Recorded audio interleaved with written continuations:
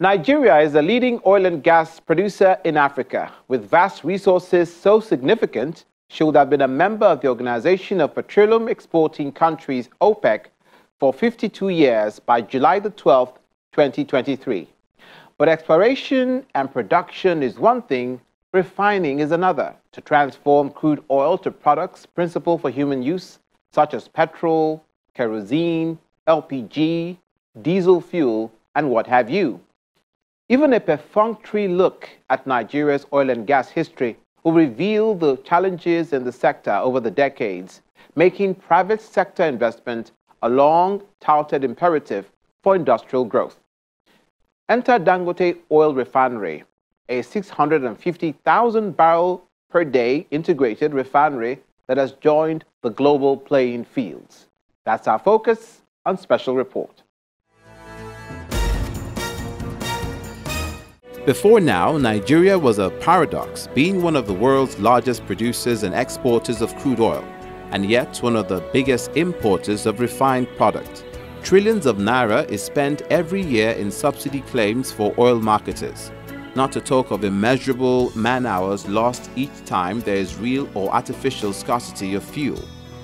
But now, the first of its kind integrated oil refinery project will resolve this paradox, with its longest single-train refinery in the world. The Dangote Group, which focuses on provision of local, value-added production and services that meets the needs of the African population, approached the Central Bank of Nigeria to indicate interest to invest in refining crude oil so as to facilitate the production of petrochemicals, fertilizer, and fuel.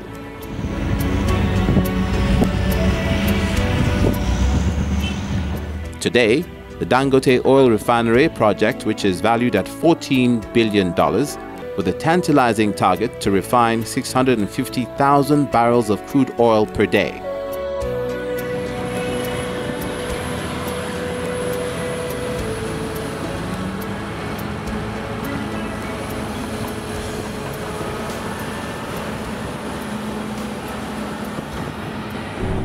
The area of the refinery, that is area of the refinery plot is 2,135 hectares. It has various process units and then dispatch facilities. It has its own captive power plant, sulfur dispatch facilities. It has a flare unit. It is a self-sufficient refinery that produces the power within the refinery, whatever is the power consumption required. This refinery will produce gasoline, diesel, aviation fuel, household kerosene, slurry as raw material for carbon black, as well as 2.8 million metric tons per annum of urea and ammonia. A combined refining capacity of Nigeria's 3 refineries comprising Port Harcourt, Kaduna, and Warri is put at 445,000 barrels per day. In the recent past, it has produced about 6 million liters daily for premium motor spirit. This refinery will refine 650,000 barrels per day, with yields of 55.2 million liters of PMS, 3.4 million liters of diesel, the high-end Euro 5, and 8.8 million liters of aviation jet fuel daily.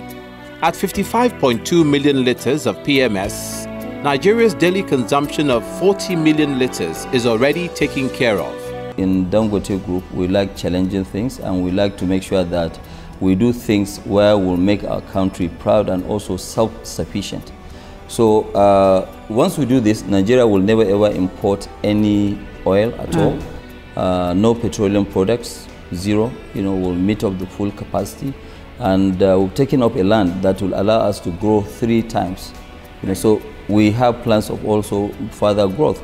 But the challenges, I think, will be able to surmount most of them because, number one, we're a local domesticated refinery. Most of the logistics cost will not be there. And then we don't have to pile up a lot of petroleum products, in stock because the refinery is there, it's working. Obviously, yes, maybe we'll have about 15-20 days of reserves. After months of work on site, the dredging has covered a major portion, although heavy-duty work is ongoing.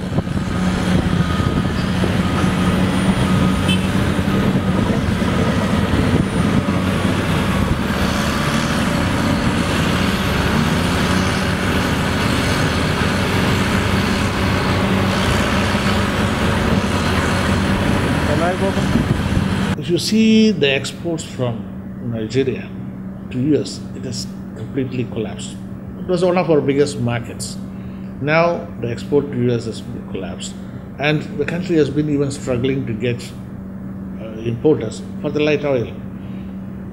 The US has a lot of refineries designed to handle light oil. In most of the other parts of the world, to maximize the profits, they started going for heavier, dirtier, high sulfur crude because they were all available cheap. So the refineries were designed to handle that so they could maximize the profits. So now when our primary market collapsed, we have been struggling to get enough demand to export this crude. And that is why if you see the Nigerian crude, even the prices have been coming down. So we are looking for a market now instead of commanding a premium, and for our commodity, which is the oil, and we are still continuing to import the finished product. So this refinery will answer all the problems. The growth potential and trajectory impact is immeasurable. The whole state, Lagos, is also positioning itself to be a part of history. Dangote's intervention alone is going to change the entire economy of the Lagos East, as we see it today. And you see, if you now combine that with the activities going on inside the free trade zone, the proposed airport and the deep sea port, is going to end up in a massive transformation of that sector. But that is not only the benefit that Lagos will get. You see, if you see the impact of tank farms in Apapa with respect to all the trailers coming from all over the nation and, you know, massing inside the Apapa, it has almost collapsed the economy of Apapa. And that is not going to be sustained.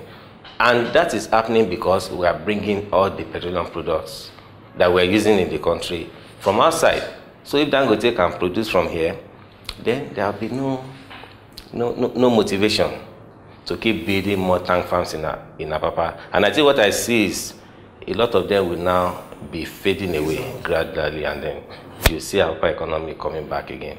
So for us, it's going to be multiple benefits to the states in terms of income, in terms of GDP, in terms of employment, in terms of helping us to resolve the Apapa economic challenge, in terms of traffic.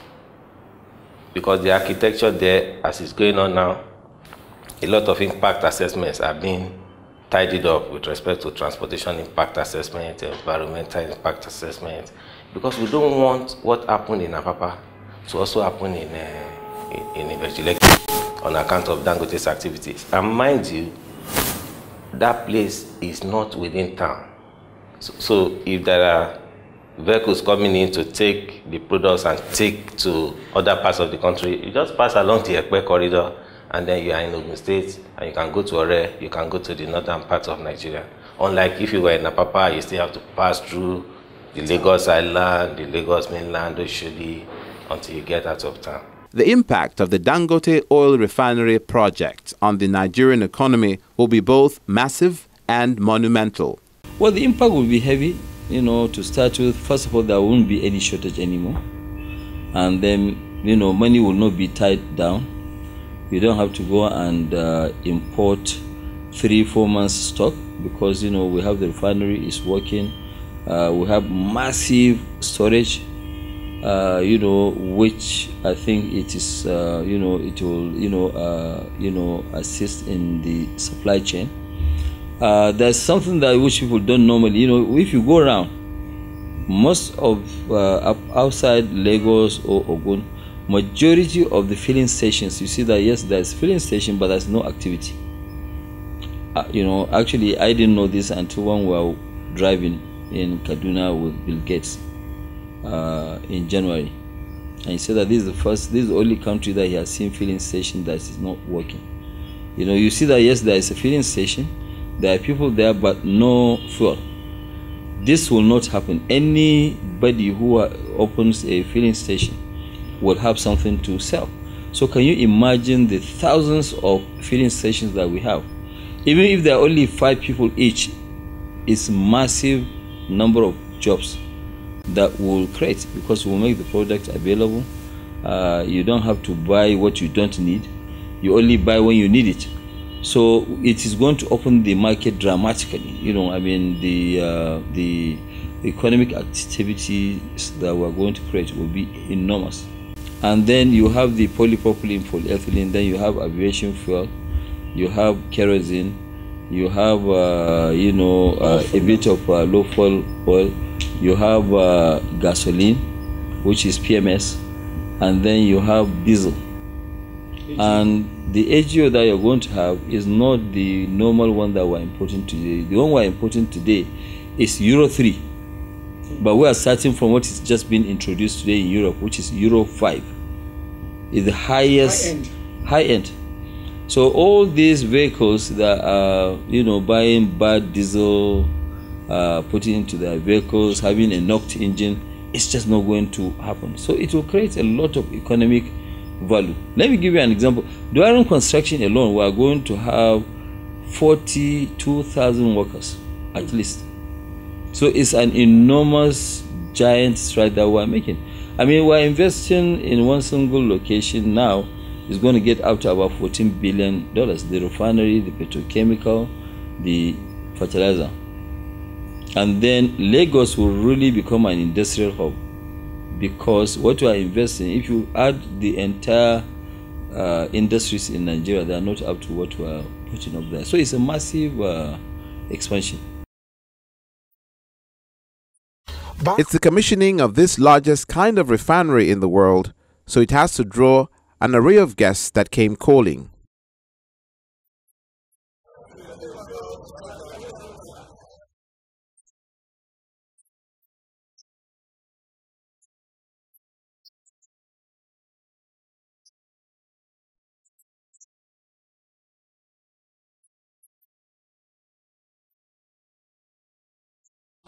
The president is here at this plant, and his arrival signals the start of the event.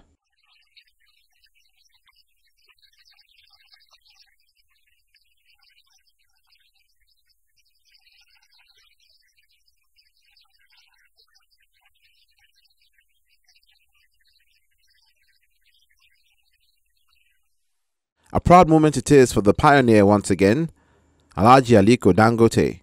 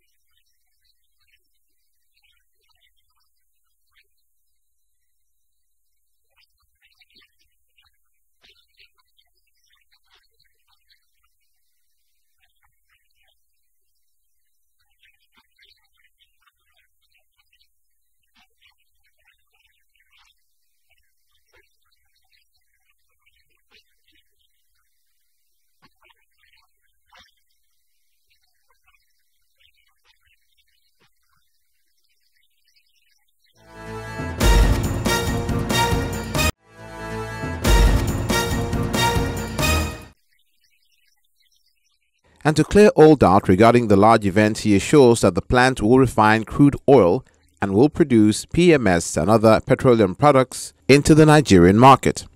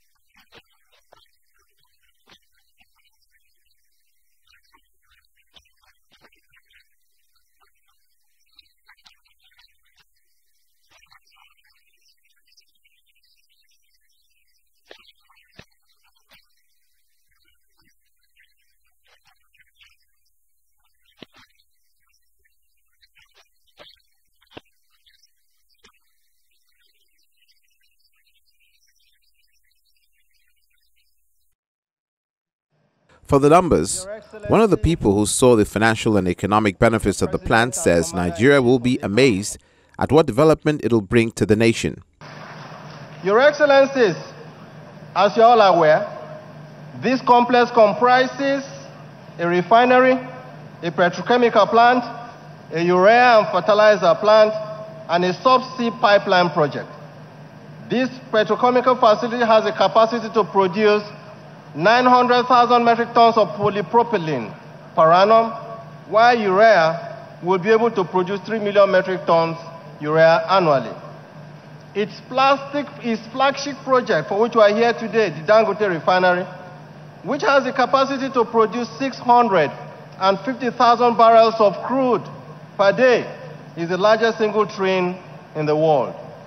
Given its processing capacity, this refinery is more than able to meet all of Nigeria's domestic fuel consumption, whilst the excess production will be available for export. This will not only aid our domestic production needs, but also help in generating export revenue for our country. This refinery is designed to process not only Bonny Light grade of crude oil, but also process a wide range of other crude streams, including many from Africa, some Mid-Eastern streams, and the U.S. Bonny Light. Your Excellency, in September 2013, when Alhaji Dangote announced his plans for a refinery, it was estimated to cost just about $9 billion. By 2017, when Dangote Group commenced this project, the project had escalated, and due to an array of factors, the project was eventually completed today at a total cost of $18.5 billion, with a contribution of 50% equity investment by Dangote and 50% debt finance by our banks. I must thank you for your astute vision to ensure that Nigeria produces what we consume and that we consume what we produce, and this is one.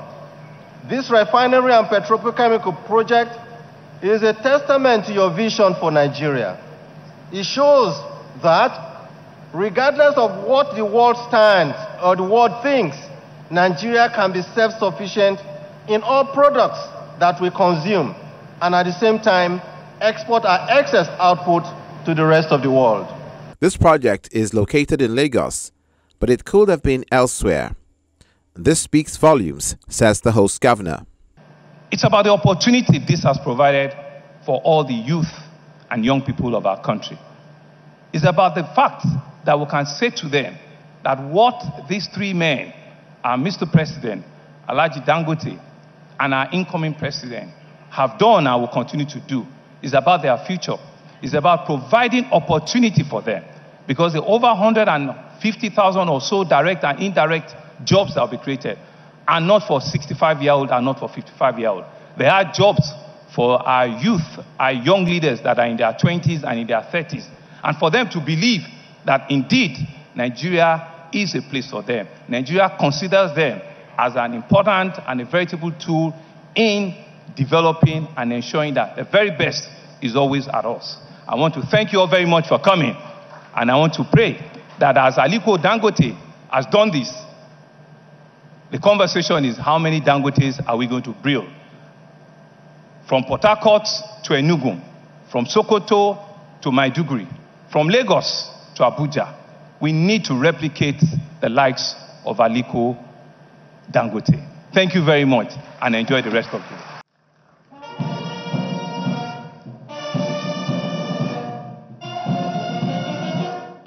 President Buhari gives a proud speech about Nigeria providing to Africa and the world. I'm informed that this complex has the capacity to process 650,000 barrels a day of crude, which will enable our country to achieve self-sufficiency in refined products and even have some surplus for export.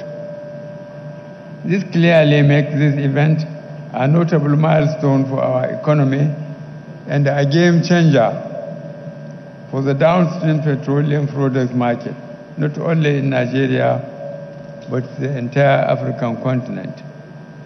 I am aware that this is not the first time the Dangote Group under Alhaji Aliko Dangote's leadership is putting Nigeria on the global map through his bold, visionary, and courageous investments in key industries. The group has helped to transform our economy from heavy import dependence to a net exporter in some critical industries, including cement and fertilizer. Our economy, which has been stressed for many decades by huge deficits in economic infrastructure and over a decade of insurgency, has also been severely impacted by several external crises, including the global financial crisis, the collapse of oil prices, the coronavirus pandemic, and the Russia-Ukraine war. The consequences of these challenges constitute a severe strain on our economy, limiting government's ability to provide basic infrastructure without resorting to huge borrowings. Lending his voice is the Vice President. Today ranks without doubt as one of the greatest days in the contemporary annals of our nation's history, as we witness the commissioning of the Dangote Refinery and Petrochemicals Company.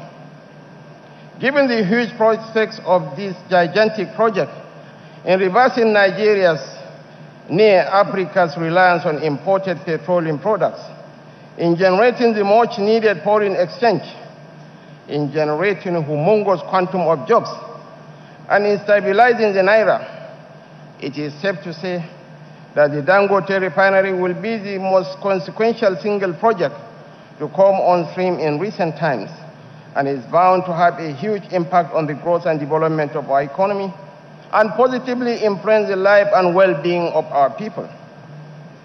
I will therefore like, on behalf of the President-elect Asiwaju Bola Ahmed Tinubu, to heartily commend and congratulate Alhaji Aliko Dangote and the Dangote Group for not only ambitioning this significant project, but for their courage, resilience, and staying power in bringing this outstanding edifice to fruition.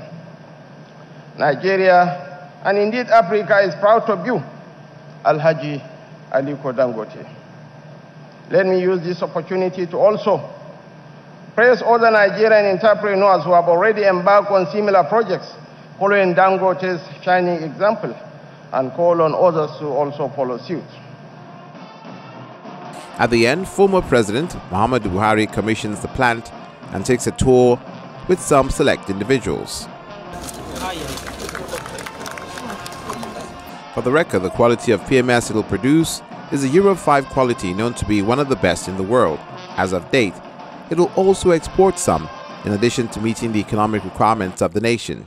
Clearly a game changer for the oil and gas sector in Nigeria.